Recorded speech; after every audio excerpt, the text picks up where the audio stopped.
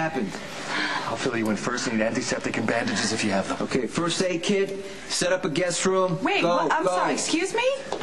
What the hell is going on, and why is this our problem? What happened? I was walking on the docks. Yeah?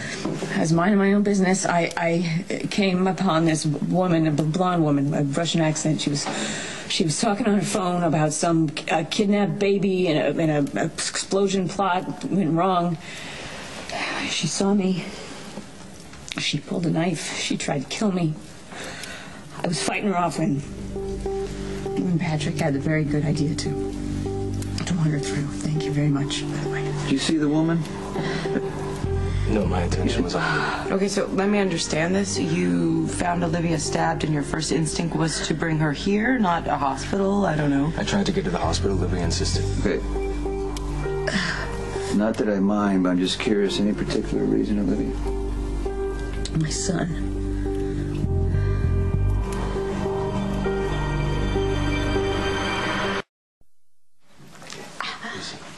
I don't understand. What does Dante have to do with any of this, Olivia? You really don't pay attention, do you? What? What was I so upset about the last time the Russians put me in the hospital, huh? Don't strain yourself. My son. The same holds true, you know. If he found out that I got stabbed, the kid would flip in the next week, all right? And so would Connie, and you know it. She'd get all high-handed and bossy.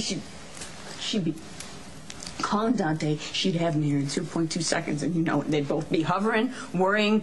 I can't have that right now, especially since the doc and I are in agreement here. I'm going to be fine, right, Doc? I examined you in less than ideal conditions. I do need a better look. Oh, you know, I'm sure that Max and Milo would be happy to take both of you over to Kate's. What?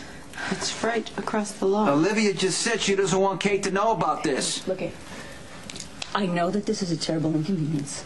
Okay, I don't intend to put either one of you out. All I need is a quiet place.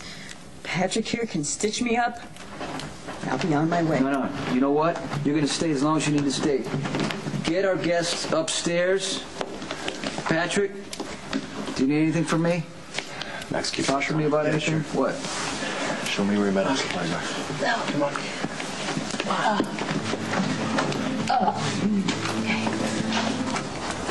Hi. You sounded frantic. What's going on? I'm sorry, I didn't realize you had to bring it. Oh, no, it's fine. We're already out. What's up? I had it out with Maxie about Spinelli. Serious miscalculation. You had it out? As in, what, issued an ultimatum? I don't know what I was thinking. I mean, Maxie is just as stubborn as I am. Where did I think it would go? Okay, let me guess. You dug in your heels saying something obnoxious like, my house, my rules, and then Maxie called your bluff? If I didn't know any better, I'd swear you'd been there.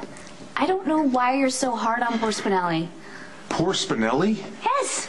He is a sweetheart. Did you know that he made little bird seed bundles with me and Maxie for my wedding? Not Patrick, Spinelli. Patrick couldn't get out of here fast enough. And you can't deny that he is a really good friend to Maxie. I mean, he'd take a bullet for her.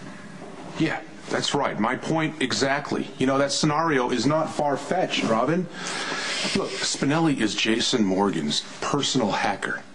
He's a criminal by association at the very least. He's a target and a social misfit. I mean, why would Maxie get involved with a loser like that anyway? He's not a loser, and we appear to be veering off topic. So what is it that you want from me? Stop Maxie from moving out. I figured you would call for reinforcements, but it's not going to work because I'm moving out and there's nothing either of you can do to change my mind.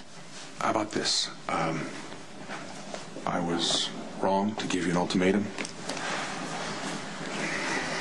You're an adult, okay? You're entitled to choose your own friends. It won't be easy. I'll try to keep my opinions to myself. Agree to disagree? You don't have to leave.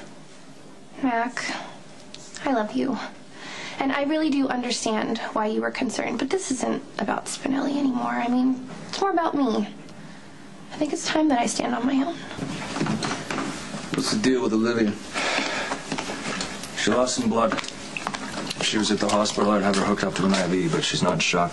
Good. It was only a surface wound. I cleaned it and stitched it. She'll be fine. I appreciate what you've done, finding Olivia, bringing her here like she wanted. But I think we've imposed on you enough.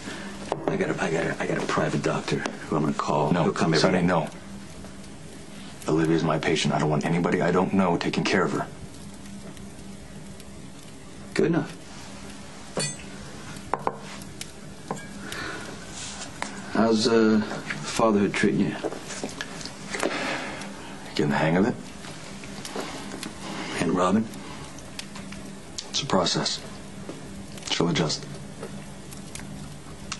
Look, I gotta go. Is there any other questions you have? Yeah, actually, I just need your professional opinion. Do you think I should call Olivia's son and tell him that his mother's hurt? It's not up to me to offer an opinion on how you deal with Olivia's family. No, I know that, but it's more about dealing with Olivia. I mean, I don't know if you know, but we go way back. She's always been the same, mouthy, tough, master of her own universe, right or wrong.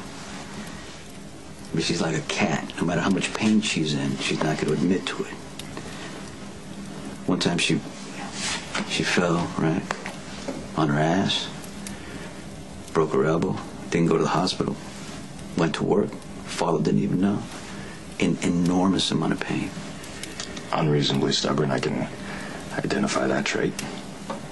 What I'm trying to say is, if she's in more pain than she's letting on, do I have to notify her son? Maybe she needs to be with her son. Maybe he needs to be with her.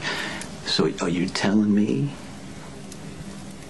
professional opinion, she's fine? Olivia's fine. There's no medical pressing matter to alarm her family. But she was obviously a victim tonight. Now maybe her son deserves to know that. Ultimately, it's Olivia's decision. Yeah, you're right. Thank you. Yeah. Patrick, give my love to Robin. Oh, yes, please do. Let her know that we're married now and we're accepting well wishes.